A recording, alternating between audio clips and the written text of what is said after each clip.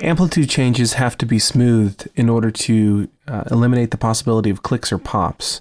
So if I turn on the audio engine and move this dial,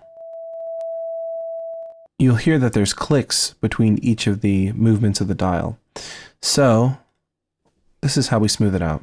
Get rid of the knob, and I've turned off the engine. And we're going to create a new knob.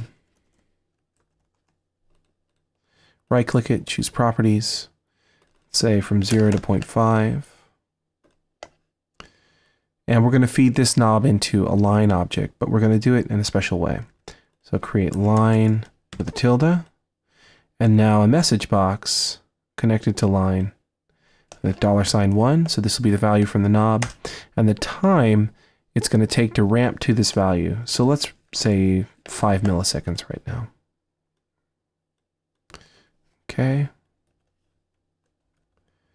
And then we're going to take the output of line and pump that into the final amp stage, the right inlet. I turn on the audio. Now we'll listen. So you can hear bumps in the change of amplitude, but they're rounded, they're not clicks. So what we do is we can adjust the second argument of line.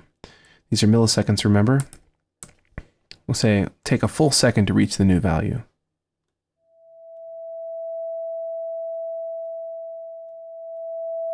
So you can hear there some latency, so let's change it to just 50 milliseconds.